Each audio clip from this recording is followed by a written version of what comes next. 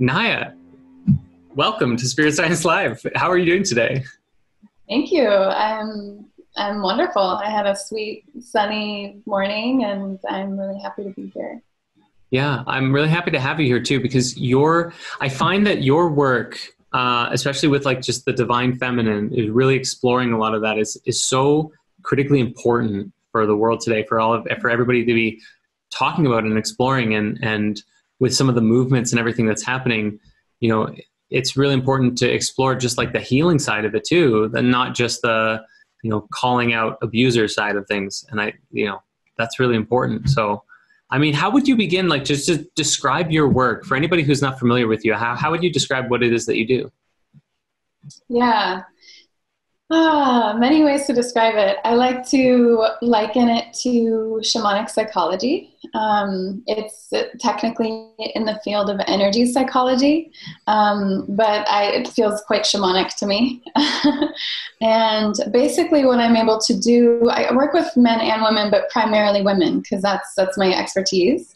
And what I'm able to do is basically access anyone's subconscious or energetic field. You could also call it the Akashic records, and basically find whatever is being held in the body, in the subconscious, in the energy field that is preventing us from being basically our embodied selves, fully embodying our purpose. And through that, I basically find, lots of deep core pieces that we've been holding and our ancestors have been holding for generations and for us for lifetimes.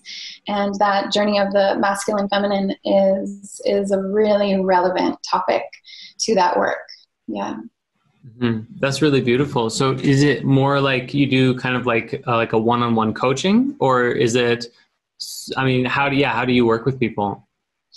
Yeah, so it can take many forms. I teach, so I work with students, and so I work one-on-one, and that can be remote from anywhere in the world. I have a really international client base, which is amazing, and I'm so grateful for. And so that's beautiful. And then I also really like to host, group healings and workshops to really heal that rift, because it's really important, I feel, to heal individually, but it always has to land interpersonally as well. So I think it's also really important to gather as groups, women with women and men with women as well, so that healing can also transfer to our relationships, all forms of them. Yeah, definitely. I mean, that's really beautiful too. Like being able to connect both, like individually, collectively, kind of bringing people together. I mean, when you talked about, you just said like, healing that rift. I assume that you're kind of speaking about the rift between like just the masculine energy and the feminine energy. Is that right? Yes, and that can also just be within oneself. Basically, what we've been seeing is an imbalance of masculine and feminine energy, within and without, on the individual and the collective level. And so a lot of our healing is coming back into balance. You could also see it, the right and the left brain. So really coming into balance so that we are able to utilize the divine aspects of both and really transform the, let's say, imbalance or more wounded aspects of both masculine and feminine. Mm-hmm. What do you think the most important thing is for starting that journey, for like getting into that, doing that work? Yeah, that's a good question.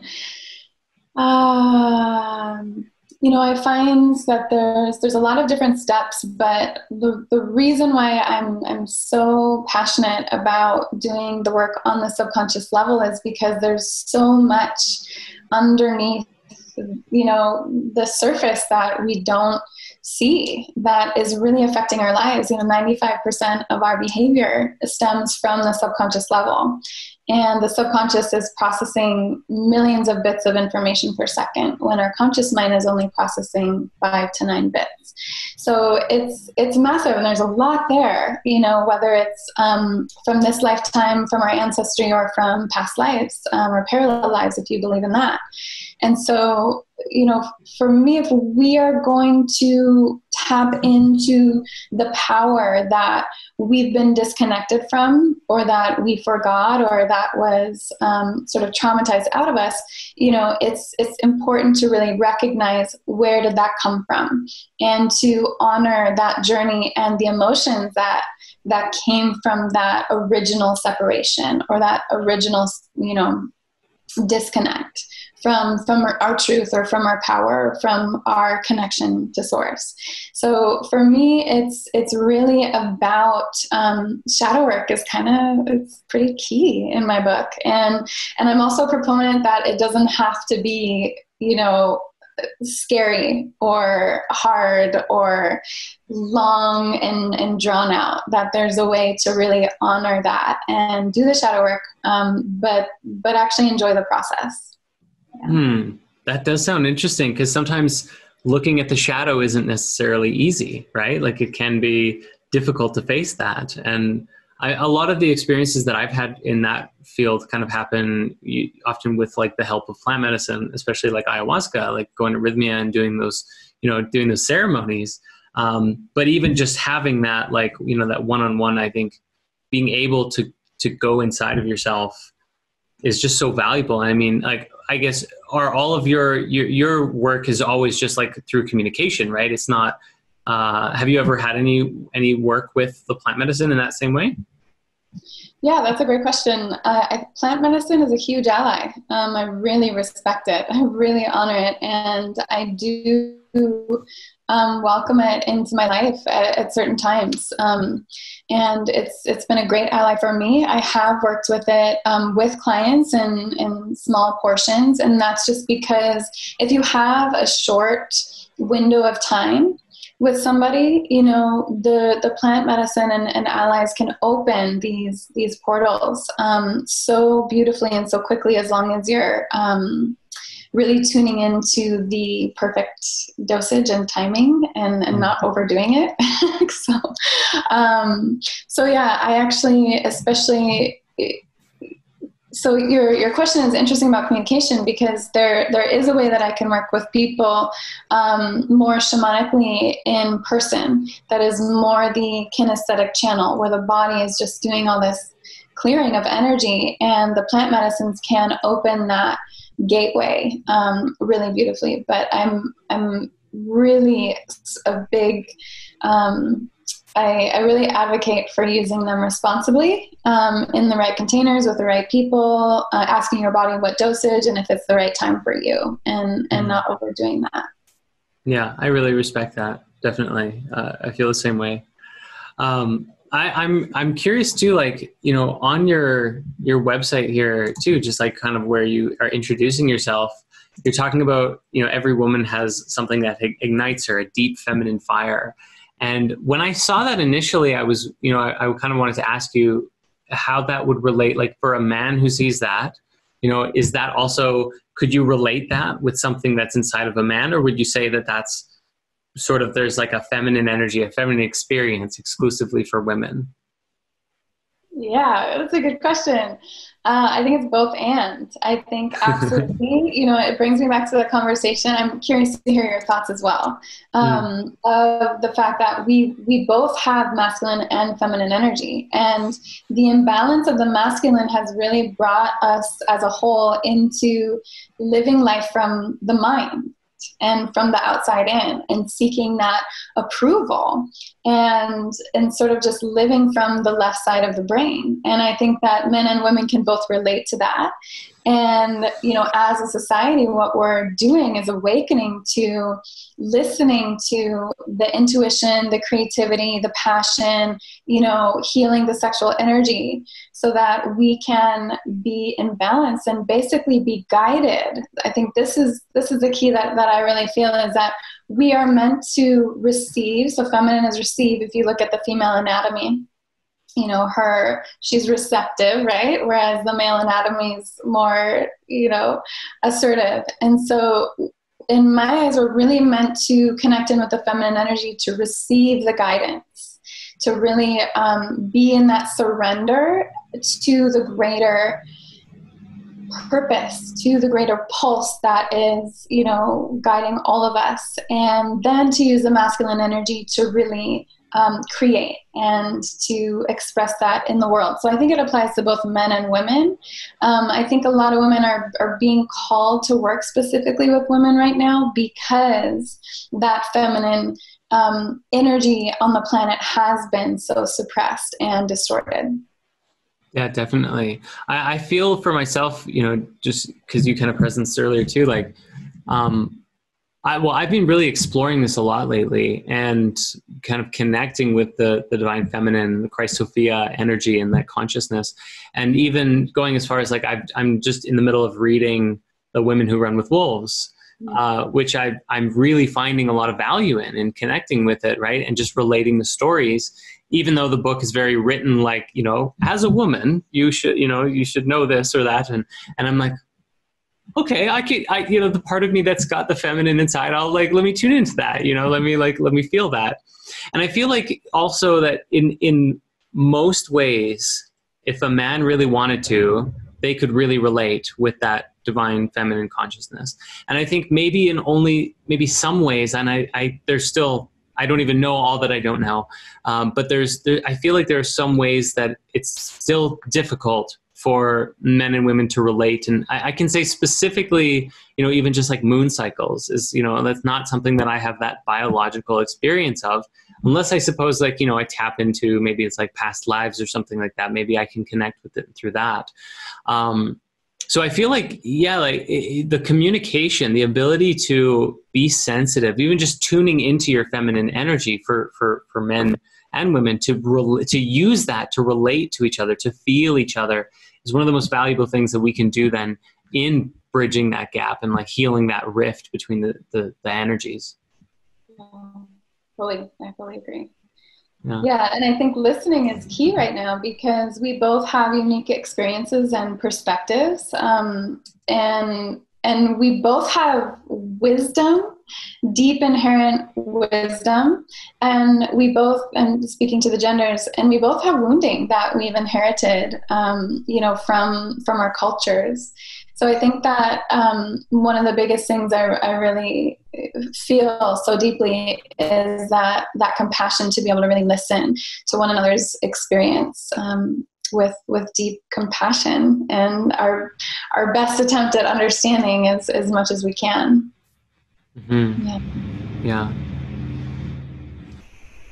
It's like feeling, and even sometimes just being like, even as far as this podcast goes and just conversations in general, often we have that desire to fill the space with something, to communicate, to always be talking. But sometimes like the more is said in silence than even when you're communicating with words, right? It's like, would you say that then, what, like a part of the work that I've done in spirit science and what we explore often is sort of developing like intuitive or psychic abilities, just like connecting with your more psychic senses, and being able to interpret and extract information from visions and meditations and dreams and all of that.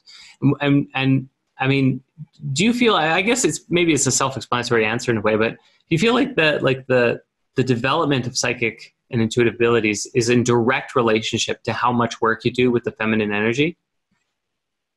That's a cool question. Yeah, absolutely.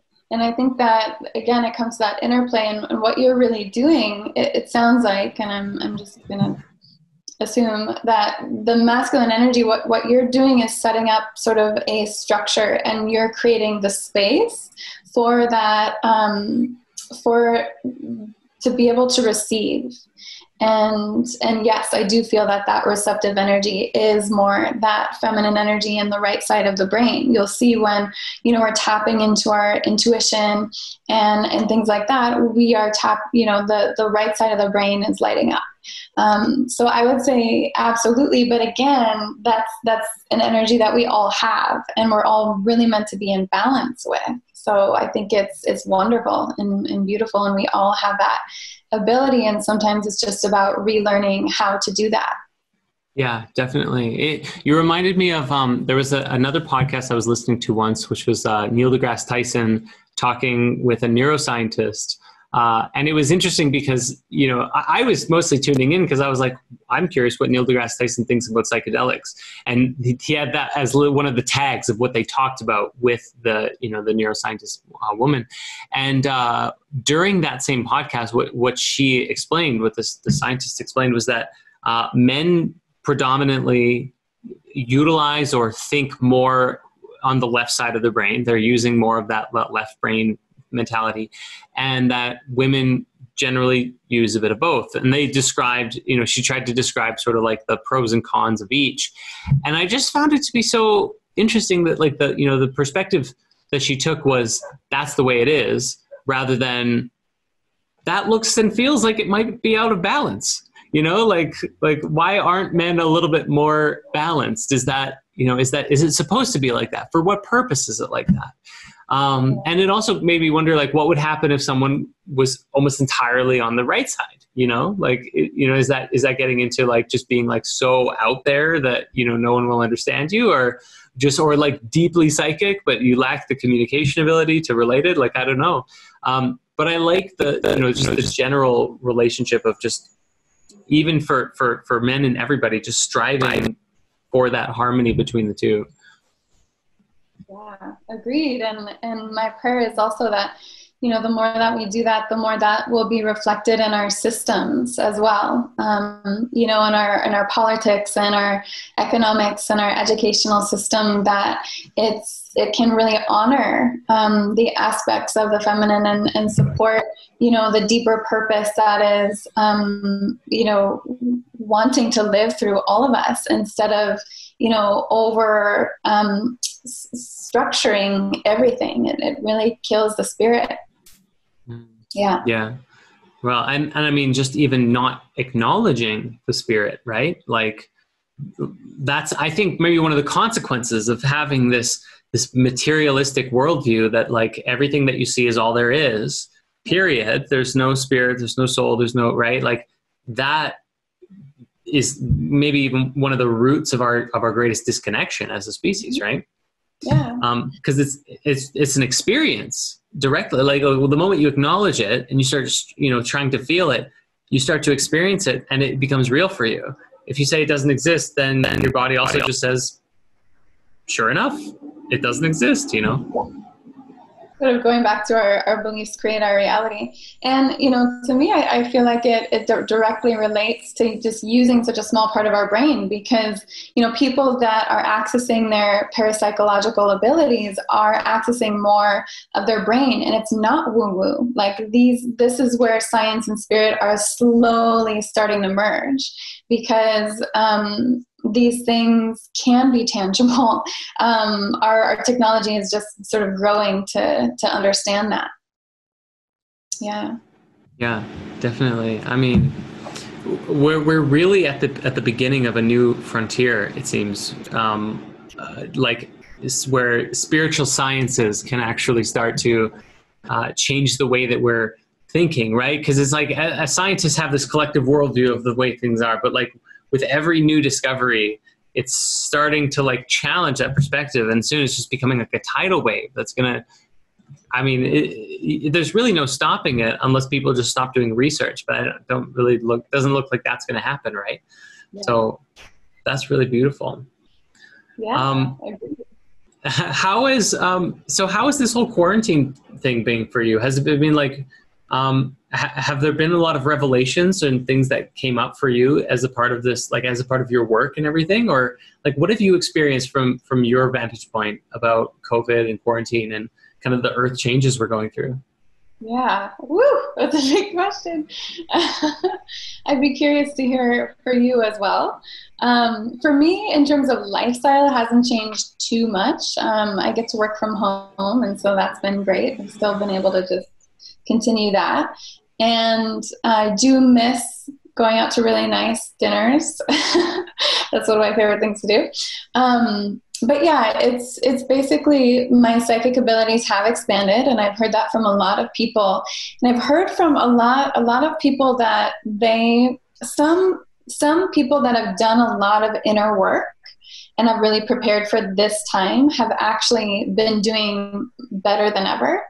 And this time has really catalyzed their inner sense of leadership, their inner fire to get their gifts out, because they're seeing so much distortion and fear-based programs in the world. And so I think I can really relate to that, where I just feel, more passionate about what I'm doing and more excited to get it out there.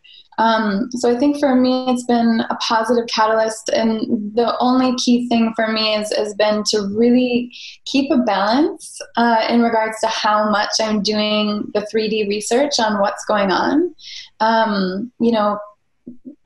Not just in COVID, but, the deeper roots of what we're seeing. And so, focusing on that can be intense.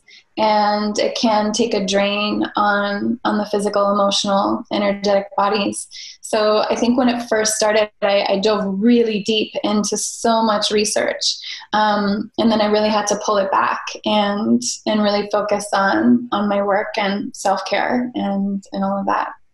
Mm-hmm. When you say research, like what specifically were you exploring? Yeah, this is always like, how deep do I go into that? Because there's... You go as deep as you want to, as much as you're comfortable with, at least. Yeah, well, there's rabbit holes upon rabbit holes when it comes to that research. But basically, for me, it's a balance of the research, what's going on, who's doing what, why are they doing it, and how is that affecting us? And then there's, tapping into the higher guidance of like, okay, that's insane, and what's true for me? And, right. What am I being told to do? What's the higher perspective here? So again, there's that balance.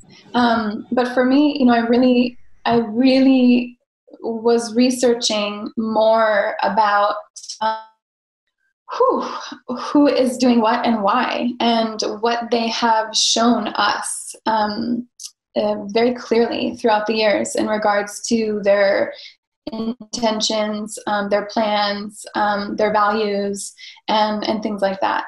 So I feel quite clear on my perspective on what's happening. Wow, that's exciting, because I didn't know that we'd be getting into like conspiracy stuff on this call. But now all I have to ask is, okay, who's doing what? Based on your research, based on your perspective, like this was something. I'll just preface with this. I brought this up in our spirit circle, which is like a spirit science, a spirit mysteries gathering with our mystery school last night, and I asked the group like about this whole hoaxed alien attack idea that's been floating around since Werner von Braun, the Nazi scientist, kind of revealed it and everything like that. And then there's that, and then combined with the Pentagon releasing all of this like alien stuff, in this last year, it's just been like, oh, we found a craft, and it's like you've had it forever, but okay. But like the response that I got from the community was really good, and one of my friends, Patrick, he shared this like really beautiful perspective of like, it's not one specific agenda and that's controlling everything. It's like everybody's got an agenda. There's agendas upon agendas, and they're all kind of competing for each other, and some are positive, some are negative. There's a lot of, it's just kind of like this mess. Yeah. And I just kind of wanted to preface that before kind of really opening the floor up here, because this has the potential to go deep, and it's going to be really fun. I know it. But I mean, what did you find out of all of your research? COVID was made in the did like where did that happen? Going straight for it.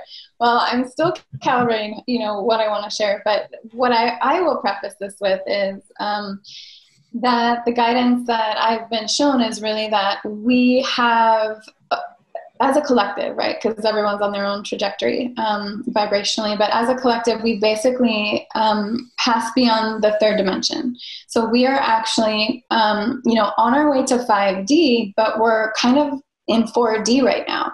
And 4D is sort of like this cosmic battle, you know, where everything's being accelerated, where basically the awakening is almost at that tipping point, so that the beings that are invested in control and fear-based programming to keep that control are basically heightening, you know, their endeavors to maintain that sense of control. And so what I've been shown is that this is actually a really chaotic, confusing time where it just inherently is going to be really hard to navigate what's true, what's not true, because there's actually, right now, there's actually dark and light kind of in everything, and it's all being amplified, and timelines are shifting very quickly. So no matter what I'm researching or finding, it's like I'm taking it in all with a grain of salt and releasing it and tapping into also just a greater vision. You know, what are we here to create? And ultimately, the other piece that I've been shown is that whatever it is, whatever the story is, whatever they're doing, it's all a distraction from the fact that this time has been prophesized about by many ancient cultures. We are in an awakening, and, you know, there are beings that don't want that to happen because they're not going to be in control anymore, you know, as we find our power. So that's sort of the overarching view that I'm holding is, no matter what it is, like, timelines can shift. And I want to just keep coming back to, what am I here to create? Keep building that, keep connecting with community, and keep really moving towards the greater vision that we all have. Wow. You know, you have the potential to pop a lot of conspiracy theorists' bubbles with that speech. And I love it. I actually think that's really valuable to be like, yes, there's all these like physical things we could focus on and control things, but like, what's the bigger picture? And how, you know, looking at it from energy and just saying that's a distraction, and being able to look at something else is, I think there's some value in that, being able to like kind of just refine in the nature of the conversation. So, and when you said like we're shifting timelines, would you say that would be the reason why there's so many Mandela effects popping up all over the place? Yeah, that's an interesting one. Well, first, I just want to preface that I think it's both and. I actually think that you can easily bypass, like, you know, some of the 3D concrete things that are going on that are good to really prepare for, protect yourself from, or be aware about. Right. So I just wanted to, instead of going straight into all the, you know, those specifics, I wanted to preface it with, you know, my overarching intention. So yeah, with shifting, you know, it's funny. I'm curious which Mandela effects you're tracking, because I know about that phenomenon. I've researched some of them years ago, and I think recently I was just wondering about. There was a couple that I was like, I wonder if that's one. So I'm curious if there's any that you're tracking recently. Well, I went down deep into that. Probably like a month or two ago, or just kind of got caught up, I guess, because I'd heard about it many years ago, you know, especially like, I think the Berenstein Bears was the biggest one. But lately, it was last, sorry, which one? The Star Wars one. That's the one that got me. Like the I am your father versus, like, he doesn't say Luke, I'm your father. He says, no, I'm your father. Yeah. No, that's definitely one. The other that really got my team, I was on a team, like a call with my team last month, and we just started talking about, you know, Mandela effects. And I said, hey guys, really quickly, how do you spell Looney Tunes? And they were like, you know, Looney, Toons. And I'm like, apparently not. And like, I had like 3 or 4 members being like, what? No, hold on. And they all started like looking it up, and it's like tunes, like music, like TUNES. And it was pandemonium in the chat for like, I don't know, 10 minutes of people just being like, how is this how is this possible? You know, it's like nobody remembers it being that way. So there's a lot though, like to really go into them. And that's I like that idea, at least as far as a possible explanation goes. It's like certainly everyone could just be crazy and remembering things wrong, but I think it really resonates with the idea of like that shifting timelines and what you described about moving into the from the third dimension to the fifth dimension. We're in this kind of crazy in between time. That is actually exactly what Drumvalo told me back in.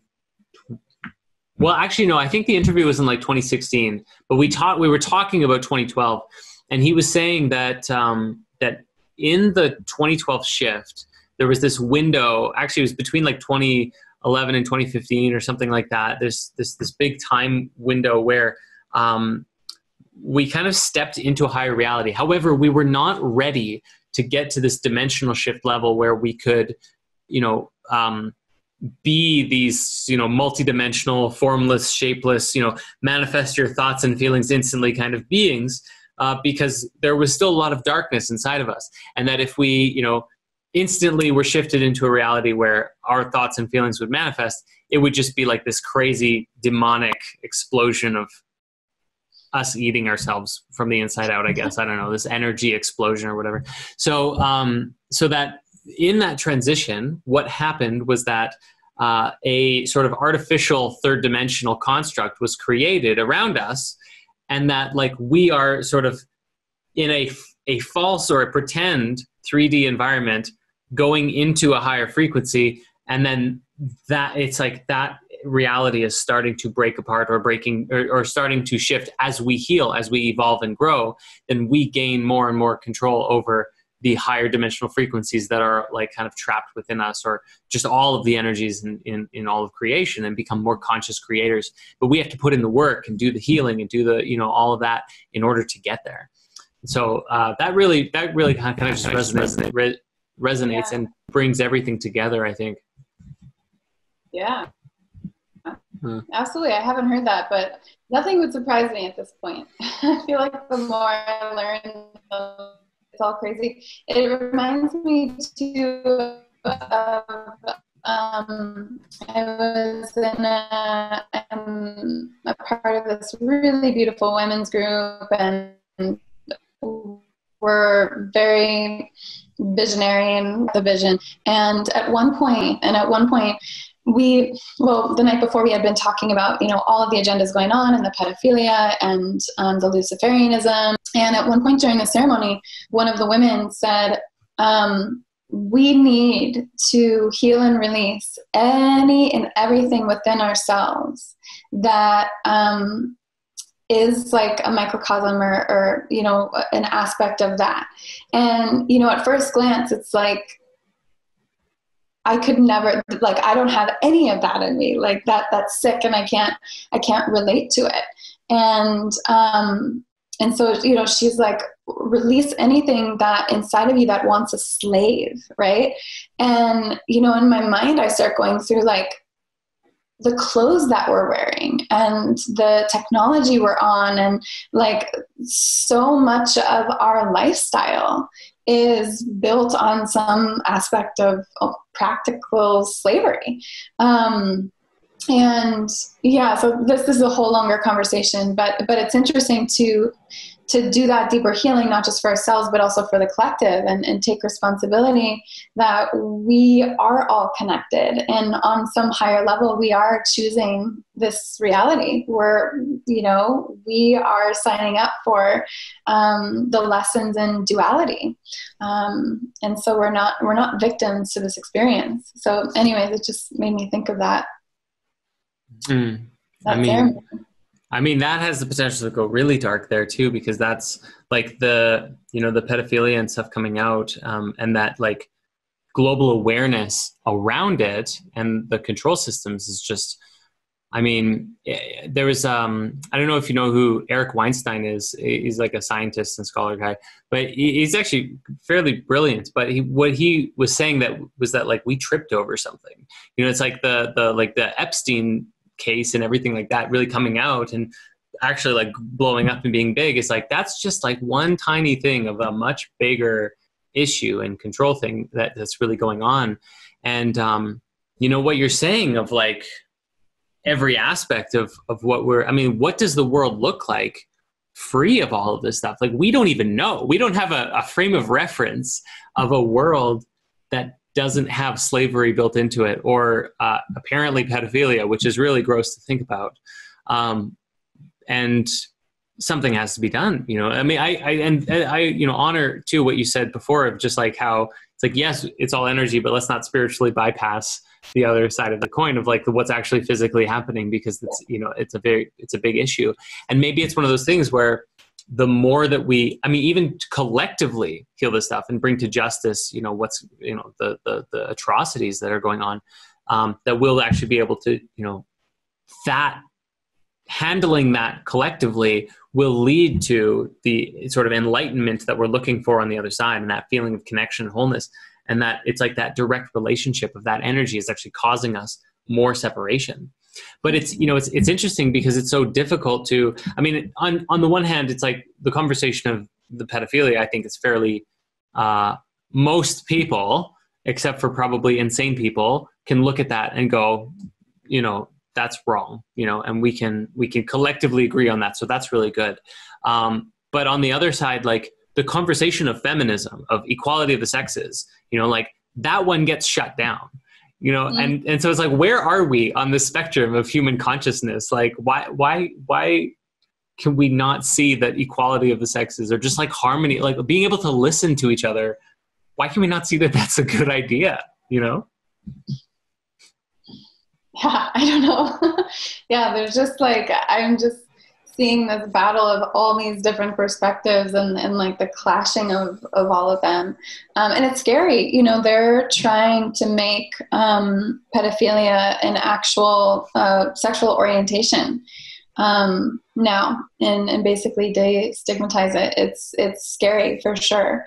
But the interesting thing is I think that it's actually really related. I feel like the suppression and the distortion of that divine feminine sacred energy, which is inherently also sexual energy, creative energy, that innocence has been so distorted that, naturally it's going to come out in weird and distorted ways, through traumatizing one another, through violation and whatnot. So yeah, I do think it's connected. And in regards to that conversation, one thing I've been, I'm still learning about all this myself, and I'm pondering it every day, and I have a unique perspective because, I'm holding women's wombs and yonis on a daily basis and releasing these things that have been held there throughout thousands of years. And, I'm seeing things that were not recorded in history. And how prevalent it is, for example, to have women's fathers, violate them sexually, and how many times the priestess temples were burned down, and all the, divine sexual priestesses were raped, or, they were turned into brothels. And, so I'm holding this, collective history and seeing the absolute power of the feminine. We used to create earthquakes with the amount of Shakti that our bodies would be conduits for. We are divine conduits for that energy. And that is threatening. That is threatening to any male energy that is still wanting to dominate or to control. And so it's like that eternal, and this has been going on many planets, millions of years. It's like, it's been happening for a really long time. And so I think what my point is here, I think it's easy to ignore if you're really focusing on the surface level of things, and you're going, oh, okay, maybe women aren't paid as much, or, women are objectified in society. Like, okay, anyone can kind of like see that. But if you're actually tapping in to the true power of your soul and the history of your soul, and the true power of the feminine essence, and that includes man, when you are making love with a woman and she's letting you into that deepest, most spiritual divine place, and you're able to access the divine and have like full energetic cosmic orgasms and unity with God because of her womb being that portal to spirit, like that's good for men too. Like it's, you know, that is a wonderful thing if you're not threatened by it, if you can surrender to that power. And so my point here is when you start to access the deeper potential, power, and wisdom and capacity of the feminine, you start seeing that everything in society is designed to suppress it. And so it's like on the surface, people might not understand the masculine, feminine patriarchy. It might not seem like a big deal. Like I was sitting in the back of my women's studies group in college, rolling my eyes, being like, we're free, we can do whatever we want. Oh no, when you tap into the true power, you realize that this world is set up to totally squash it. So yeah, just some passionate feelings about that. No, that was beautiful. That like that was so intense that like sent me into a trance of just like feeling the intensity of your words and the emotion and the meaning there especially. And I think that's very interesting, even on like the, you know, people often compare, as you described, you know, just the physical thing and looking at things physically, like men generally have, you know, stronger bodies, not dissing, you know, female bodybuilders or anything like that. But the general thing is, you know, men are sometimes taller and have more muscles and this and that. So there's that stereotype of like men are more powerful. It's like, well, women can create earthquakes and be super psychic. So, you know, maybe there's a bit of a like a trade-off there in that. But that, I mean, wow, that was really very moving. All I could say is just like, thank you. For bringing that energy to the table here in this conversation.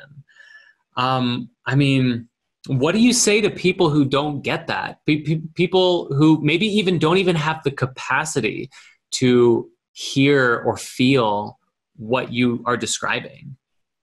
Yeah, that's a really relevant question right now that I'm exploring in my own personal life, because I have been around people that really don't understand that. And that's why I appreciate so much people like you you have created that space to really receive the transmission and to listen and to be curious. And not everybody is. And so, you know, I think that I work with a lot with shame.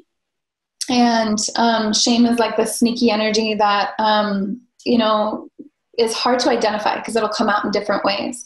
But basically both men and women have suppressed shame, but they're typically for different things. And I do feel that we can have suppressed shame for the ways that we have actually suppressed ourselves or other people, again, past life, it could be ancestral, that can prevent us from seeing truly. It's like we're afraid. We're afraid to see our own shadow. And so a lot of people can be in denial about, you know, what's really going on and what's created it and what's going to help get us out of it.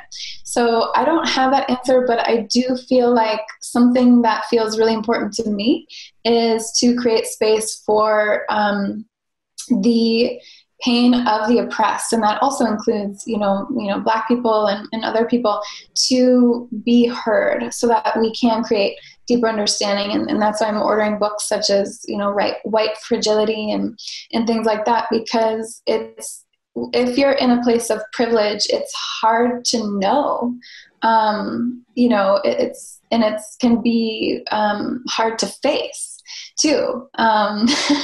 So I think that's important. If people can have the humility to just listen, that's really gonna start creating a deeper understanding and healing for both sides. I'm really happy you brought that up. Especially just like the privilege part, that was really big for me. Maybe it was 2 years ago now or so. I don't know. It's probably in and around 2 years ago.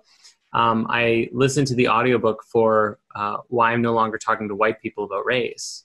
And I had never, actually, it was just like, it wasn't that I was closed-minded before then to that information. It was just that I had never been exposed to it.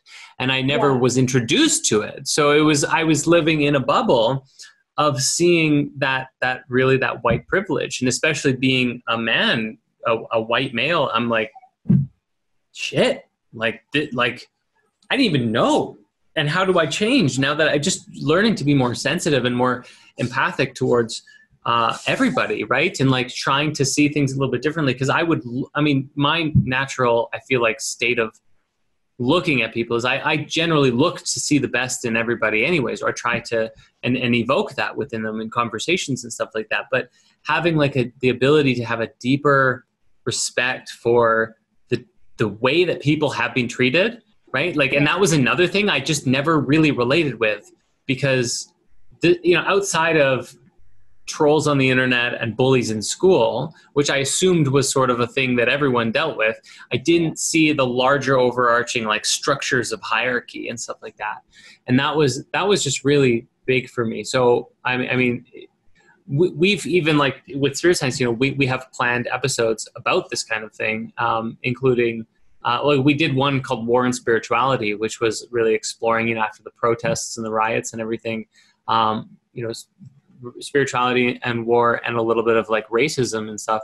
But we even have like a planned episode for feminism and that kind of thing to break into that, because I do think like it's just at the very least conversations that need to be had. Even if people are like very resisting, it's better to have that conversation than to just shut it out entirely, I think. To get the energy moving, to get the conversation happening. So I guess on that too, I'm really grateful to be able to have this conversation with you about this, because it's needed. Yeah.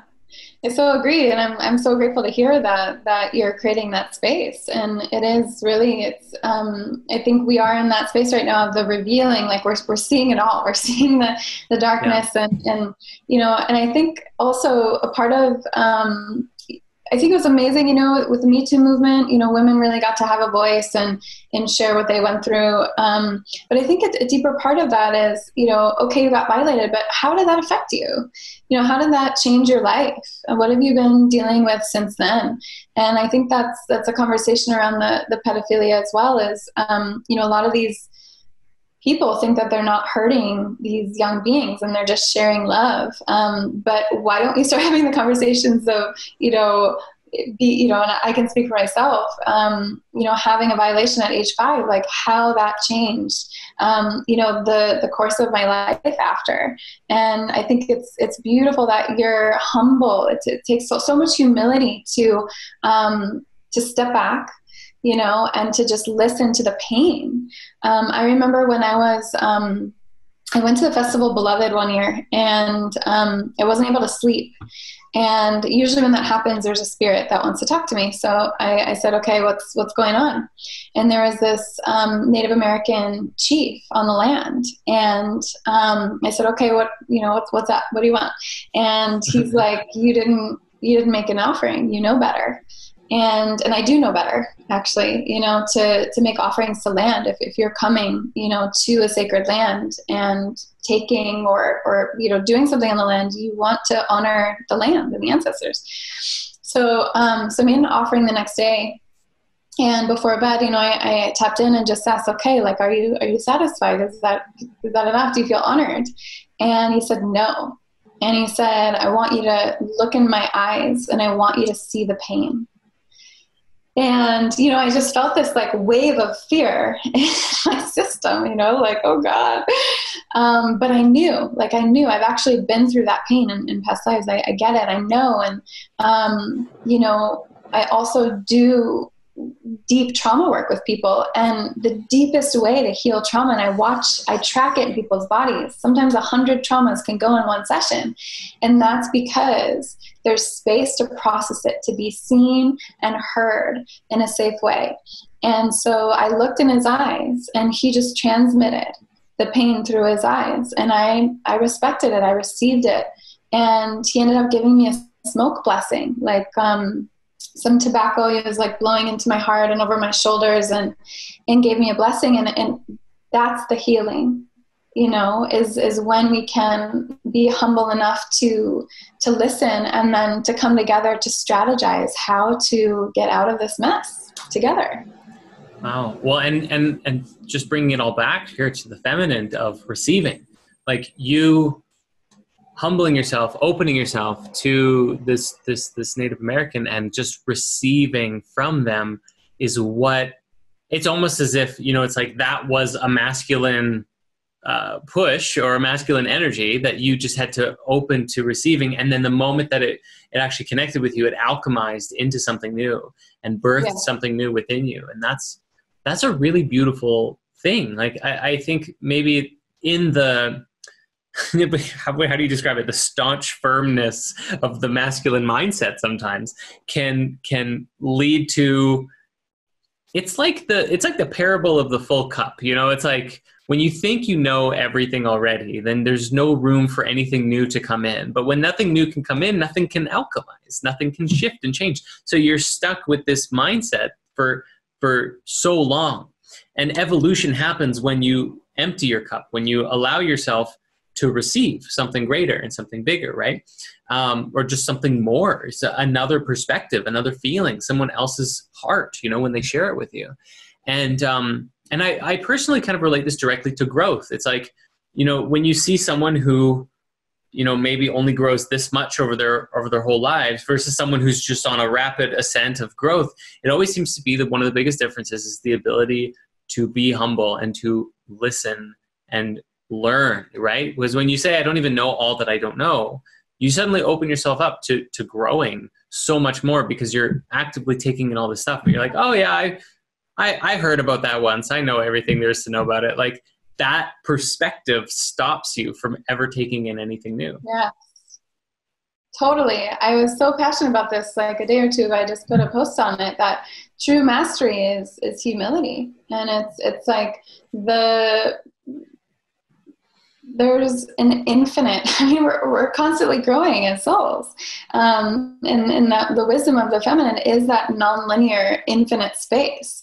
And, you know, the more that we're growing, the more that we're expanding into new areas, meaning we're new. We're always babies in some process. And I think that the more we can be humble enough to recognize our humility, the more we can access that greater power. And I think some of the most spiritually masterful people are absolutely the most humble people, period. Because they're not coming from ego. And yeah, I'm so passionate about that. Yeah, I fully agree. Yeah. Awesome. That's good. I mean, I don't even know what else there is. We're like, yeah. I mean, I guess jumping back to some of the things that we've been talking about, you know, conspiracies and the shifting of times and COVID and everything like that. Like, what do you see as the kind of the outcome, I guess, like 1 year from now, 5 years from now, like what do you think things are going to look like, after all of this changes? You know, also adding into that, like you described, you know, we're kind of in this period of an apocalypse of the lifting of the veil. We're seeing everything with such clarity or more clarity anyways. Like, this is probably going to be a pretty messy shift of ages, isn't it? So far. Yeah. I mean, I honestly feel that we're in pure possibility, pure potential right now. And that on some level, it really is up to us to continue the work, meaning the inner work, vibrational work, and protecting our vibrational fields, but also creating that which we want to see and not putting that on pause.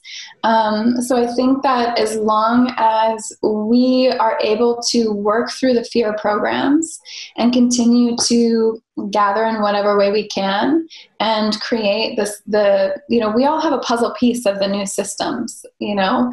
And so as long as we're saying yes to that in whatever way we can in each moment, I think that this will be a massive catalyst for awakening. I think that some beings are showing their true colors, and it's awakening people that weren't awake before. And there's a tidal wave happening. So I'm wanting to be as positive as possible, that even if it looks like it's getting worse at some points, or there's scary things going on, that it cannot all be a catalyst for the great revealing and for the great, rebuilding of something new. And one piece of guidance I did get from my guides was that to control, or also backfiring and totally creating the opposite of what they're wanting. So it's that even if things look insane, that, we are rising to the occasion and creating something new ultimately. So I don't know how messy it's going to be. I don't know how long it's going to take. I think that, different people might experience totally different things. Like, the world could be going insane.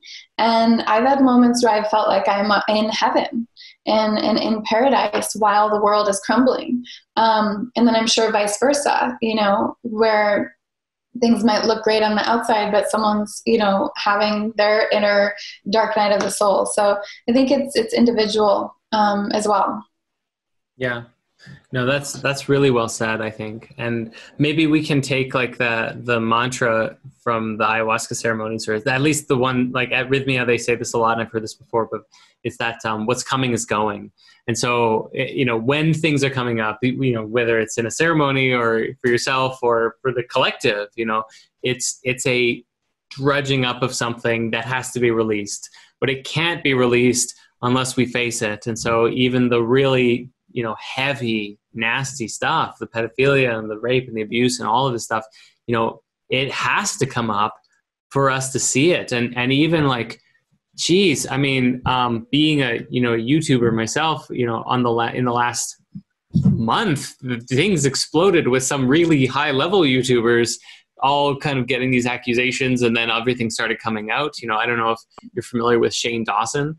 But he was considered for a while being like the face of YouTube, or being like one of the most watched person on YouTube. Now, maybe not as much as PewDiePie, I don't know, but either way, he's up there. Like, post a video, 10 million views day one kind of thing.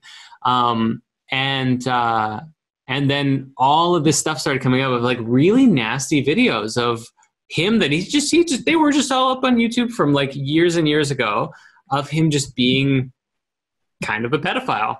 And it's gross. And it was just like, wow, I had no idea. I only learned about him because he was making conspiracy videos and talking about Mandela effects and stuff. And I was like, oh, this is great. Like I had no idea. But it's just like a domino effect. It's like one after the other. This kind of stuff is coming out, and I don't know, people are getting canceled, in the mass sort of social sphere as things are. And a lot of scandals are coming out. And I think ultimately that's like a really good, I think it needs to happen. And the one part that, that I'm looking at too is we have to be mindful.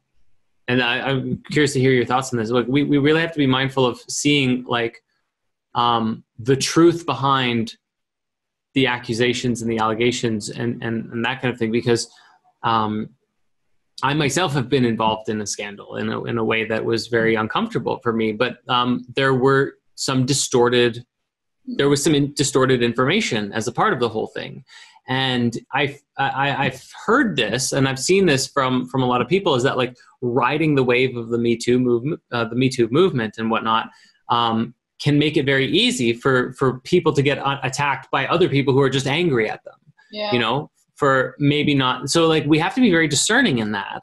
But when there's an overwhelming amount of evidence and support of this thing, like we also have to be diligent in taking action as a species, as a collective, as a society, to be able to right the wrongs, or to heal things, or to do the work. And I think it's not just, yes, Epstein should have gone to jail and all of that, should have been prosecuted and all of that sort of thing. But like for the people who have been abused, it's not going to end with, oh, he went to jail. It's got to end with them like completely doing all of the deep inner work to resolve within themselves and heal everything that's going on or that happened to them, right? Yes. Yeah, fully agreed. And I think it's another circumstance where it's both and, I think so many things, I almost feel like one of my greatest spiritual mantras is both and.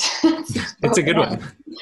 Yeah. And it all comes down to that discernment and paying attention to what feels true for us, instead of getting, I think right now it's a time that we could easily get like swirled into things, especially with like the Q movement and the anti-Q movement. And, yeah, I mean, it's very swirly. So I think that's why it's so good to just stay super in your body and listening to your deeper inner truth. And I'm sorry to hear that you went through that.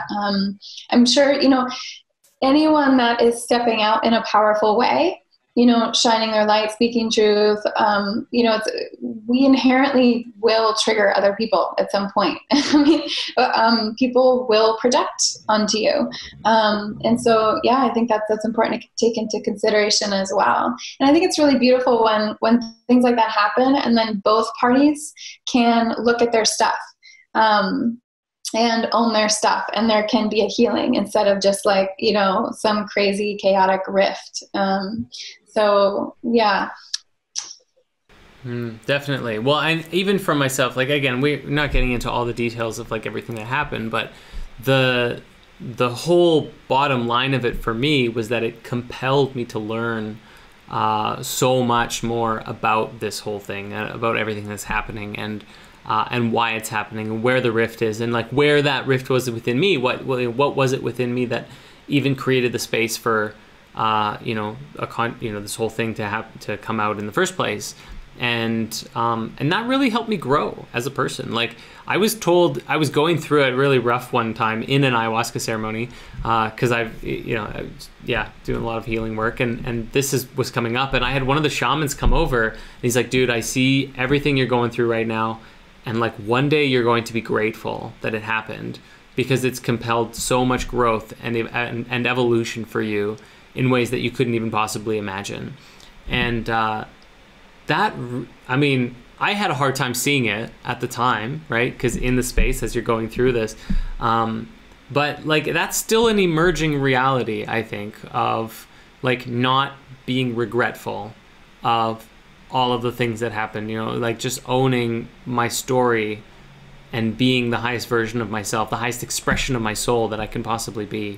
And I think that's probably, for people, because there's a lot of people out there, if they're not high profile people and they've made some big mistakes or have done things that aren't as, genuinely truthful, loving, and authentic in every way, it might seem like they can just get away with things because they're not in a high profile position. And to be able to remember that there's nothing that escapes the eyes of God or the eyes of spirit or the mind of the cosmos, and that like you are ultimately in that driver's seat, that you can create the healing within you, and that creates a space for healing for everybody if you just open up to it. I think that's a message that not a lot of people often hear, and maybe we need to say it a bit more. Yeah, it's beautiful. I fully resonate with that. And and it comes back to humility, because I think we have to be humble to look at all that. I do a lot of inner parts healing work, sort of like Gestalt therapy. And there was this one time where I gave my younger self what she really, didn't have, right? Like what she really needed. And I was in this beautiful home with this loving mother, and just like laugh and cuddle in bed, and whatever it was, I was just like so supported and so nourished, And I was like, okay, so what would my life look like if that was my life? And I actually just fast forwarded and just saw, what I would have created with that life. And this was like a full down, like this wasn't just my imagination. This actually would have been the timeline. And, I would have stayed in Minnesota.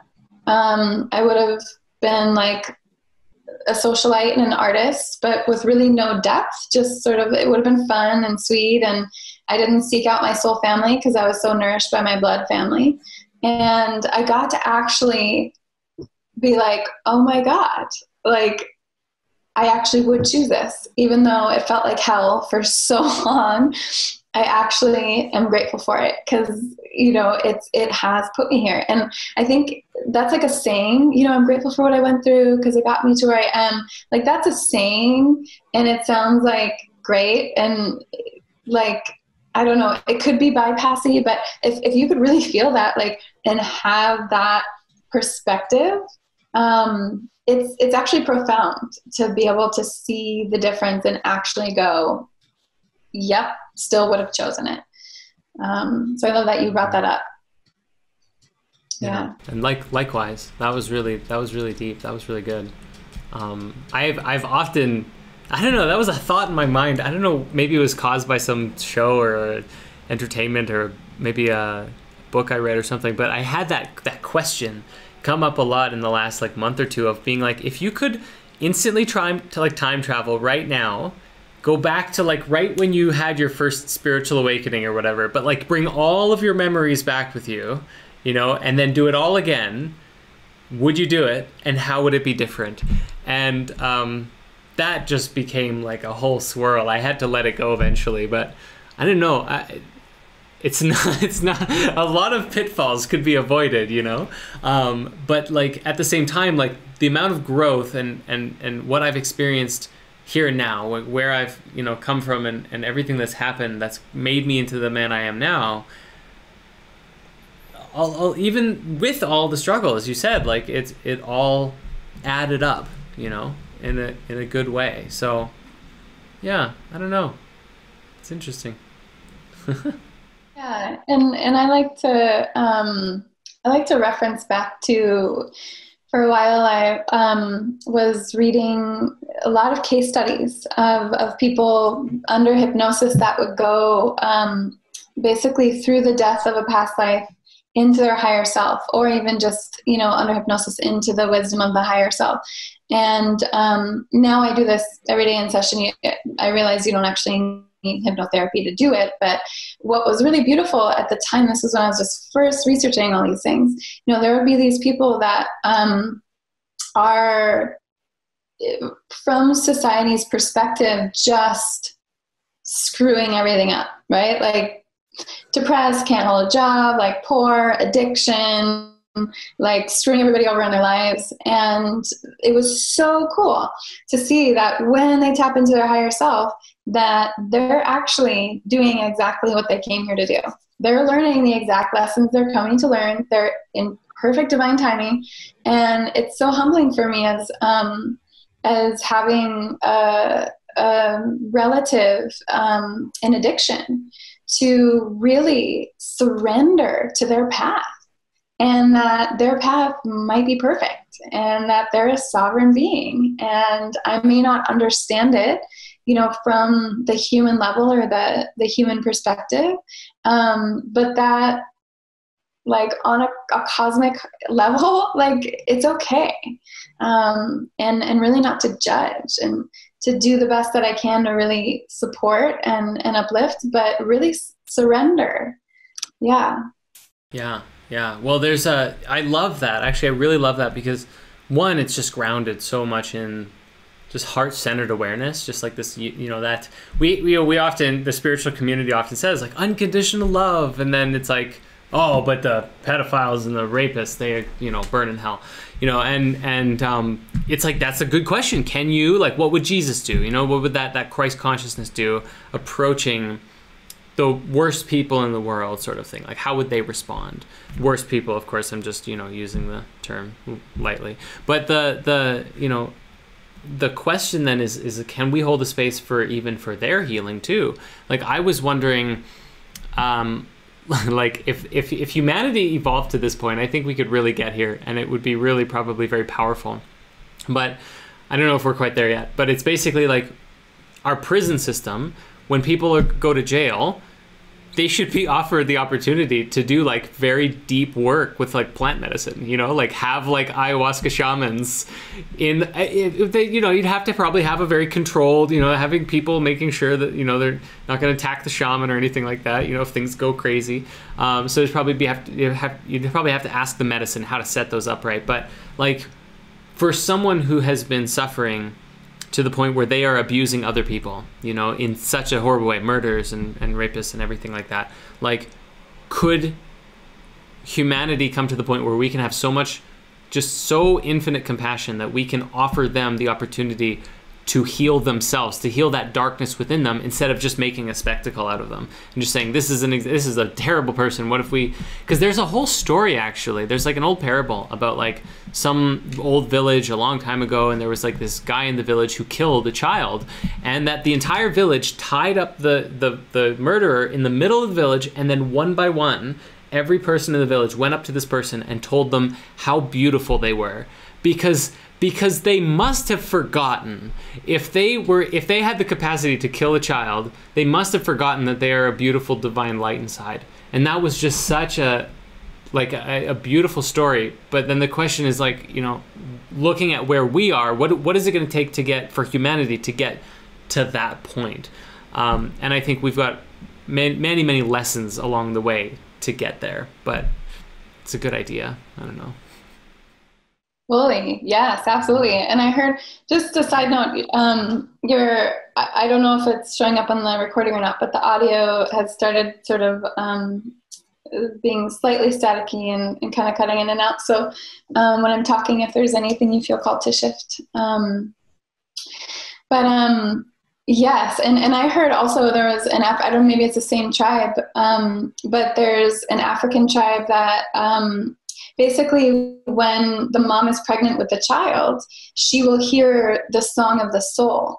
And at any time when that being starts to go out of alignment, they'll sing that song, like their soul song, to help them to remember to come back. And it also reminds me of are you familiar with Dr. Len and the Ho'oponopono prayers and his story with the psych ward?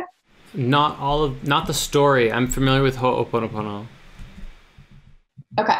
So his story is that there was a psych ward that was going insane. Like all the employees were quitting, and they couldn't keep anybody there. People were getting hurt, and they had to lock people up. And basically, they're running out of people to work there. So they got in touch with this Hawaiian man, Dr. Len, and he's a really alternative form of therapist where he uses the ancient Ho'oponopono techniques. And so he said, I'll come in, but I'm not going to, do traditional therapy. And so they said, yeah, whatever, just do what you can. So he came in, and what he did was basically look at the people's files and do the Ho'oponopono prayers, basically cleansing his perception of those people, and knowing that we're part of this interconnected grid. And when I heal my perception of you, that actually helps you to heal. And within months, people were healing. And within 4 years, they shut the whole place down because they didn't need anymore. People were healing and leaving. It's such an important key piece that we are missing as a society, and just giving up on people rather than realizing that it's just their behavior is just a result of their environment, of the trauma that they went through. And it's the same with one of my clients. Actually, I coach a lot of therapists because they know there's something missing to that work. But one of my clients, she's so passionate, and she says that most therapists, they'll coach little kids, or they'll have therapy to little kids, but forgetting about the family. And the fact is that the child is just, whatever their behavior is that's not okay, it's just bringing to light the dysfunction in the family. So you would do a much better job by really helping the whole family to heal. And it's just like taking responsibility for the cause and effect, and actually going to the root, right? Instead of just yeah, giving up on them. I'm so with you on that. Yeah. I've been talking a lot lately, and just, well, because I'm talking a lot about this subject, and going deep into the work of Dr. Bruce Lipton and the biology of belief, because that's, I mean, he shows that, like, just like from conception to, you know, age 6, 7, 8, children they're not even cognitively thinking about things on their own. They're just sponging in information from the environment. So if it's a crappy environment, I mean, we wonder why they're suffering.